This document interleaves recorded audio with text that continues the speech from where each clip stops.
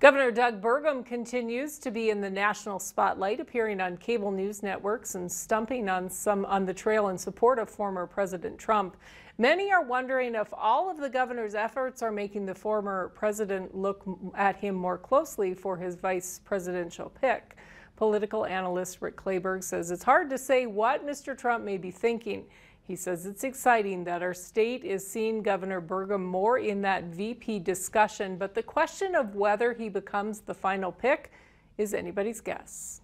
It's up to certainly President Trump, and I'm sure he's going to hold those cards close to his vest until he's ready to come out and say it publicly.